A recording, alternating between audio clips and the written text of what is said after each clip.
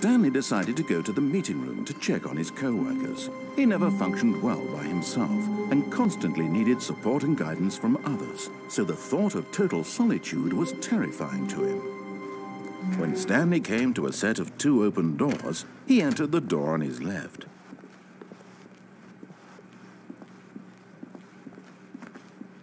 Yet there was not a single person here either. Feeling a wave of disbelief, Stanley decided to go up to his boss's office, hoping he might find an answer there. Stanley stepped into the broom closet, but there was nothing here, so he turned around and got back on track.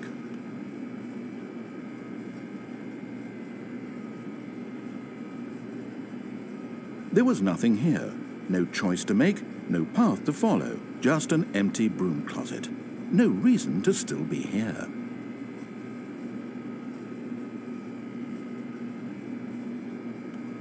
It was baffling that Stanley was still just sitting in the broom closet. He wasn't even doing anything. At least if there was something to interact with, he'd be justified in some way. As it is, he's literally just standing there doing sweet FA.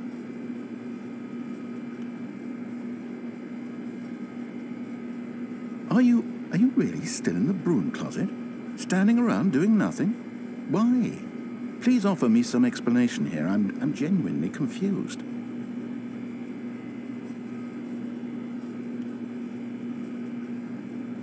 You do realize there's no choice or anything in here, right? If I'd said Stanley walked past the broom closet, at least you would have had a reason for exploring it to find out. But it didn't even occur to me because literally this closet is of absolutely no significance to the story whatsoever. I never would have thought to mention it.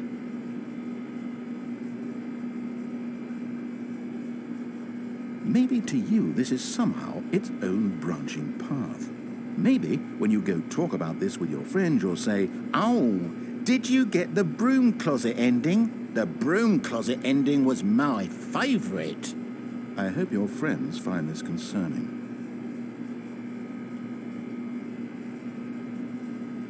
Stanley was fat and ugly and really stupid. He probably only got the job because of a family connection. That's how stupid he is. That or with drug money. Also, Stanley is addicted to drugs and hookers. Well, I've come to a very definite conclusion about what's going on right now. You're dead. You got to this broom closet, explored it a bit, and were just about to leave because there's nothing here, when a physical malady of some sort shut down your central nervous system and you collapsed on the keyboard.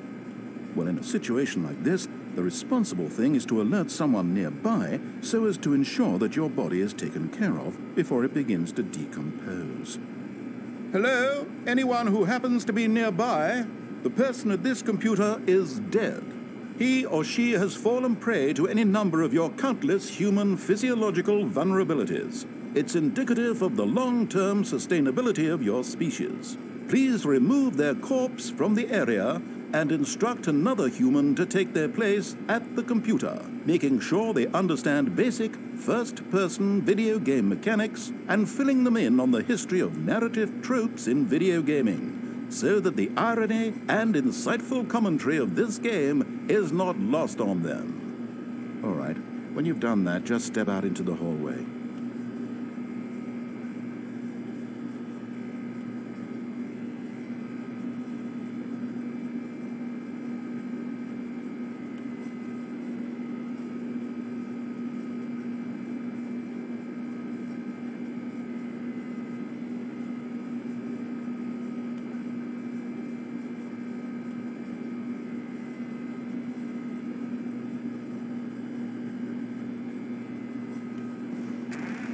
Ah, second player. It's good to have you.